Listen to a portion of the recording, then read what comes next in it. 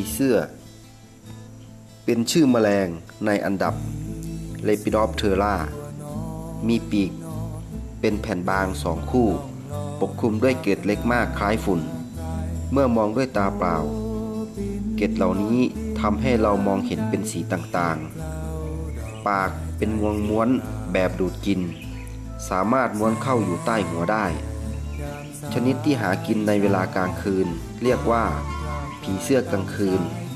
และชนิดที่หากินในเวลากลางวันเรียกว่าผีเสื้อกลางวันผีเสื้อเป็นแมลงชนิดหนึ่งดังนั้นจึงมีส่วนประกอบเหมือนแมลงทั่วไป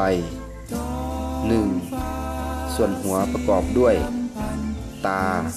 หนวดและปากตาประกอบด้วย2ชนิดคือตารวม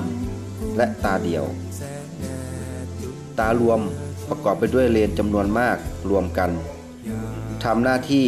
มองสิ่งต่างๆรับรู้ภาพวัตถุที่เคลื่อนไหวตาเดี่ยวเป็นตาขนาดเล็ก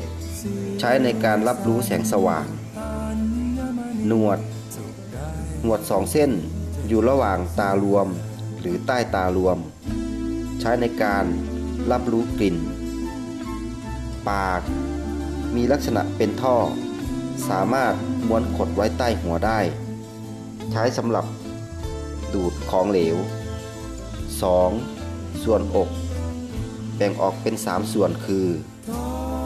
อกกล้องหน้าอกกล้องกลางและอกกล้องหลัง 3. ส่วนท้องมีลักษณะเป็นปล้องที่ด้านข้างของท้องมีรูหายใจปล้องละคู่มีอวัยวะสำหรับย่อยและขับถ่ายรวมทั้งอวัยวะสืบพันธุ์ด้วย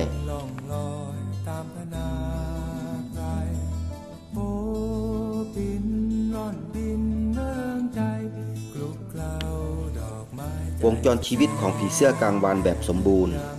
แบ่งเป็น4ระยะคือ 1. ไข่ 2. ตัวหนอน 3. ดักแด้ 4. ตัวเต็มวัยโดยในแต่ละระยะใช้เวลาในการพัฒนาแตกต่างกันไปขึ้นอยู่กับชนิดพันธุ์และสภาพแวดล้อมโดยเฉพาะอุณหภูมิและความชื้นมีผลต่อการพัฒนามากการดูผีเสื้อเป็นอีกกิจกรรมหนึ่งที่ให้ความเพลิดเพลินและเป็นการพักผ่อนอีกอย่างหนึ่งที่ได้ชื่นชมกับความสวยงามของแมลงปีกสวย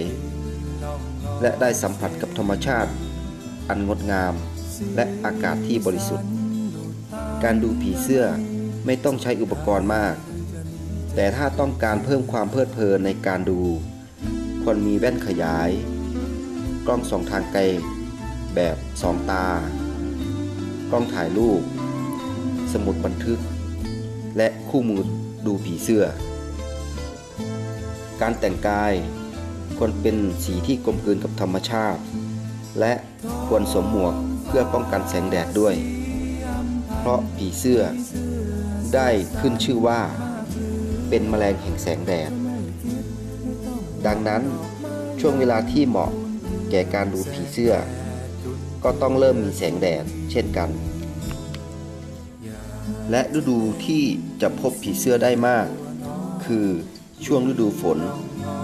เพราะพืชอาหารของตัวหนอนผีเสื้อมีมากจำนวนผีเสื้อก็มาก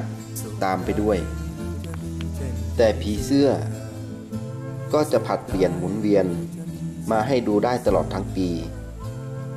สามารถดูได้ตั้งแต่ป่าโล่งจนถึงป่าทึบและริมลำธารผีเสื้อที่อุทยานแห่งชาติน้ำหนาวสามารถเจอได้ง่ายมากตั้งแต่บริเวณลานจอดรถหน้าศูนย์บริการนักท่องเที่ยวลานกลางเต็นท์เส้นทางเดินป่าทั้ง4 สายและที่โปกผีเสื้อหน่วยพิทักษ์พรมแล้งการดูผีเสื้อนอกจากจะได้ความสนุกสนานเพลิดเพลินและเป็นการศึกษาเรียนรู้แล้วยังเป็นการสร้างจิตสำนึกในการหวงแหน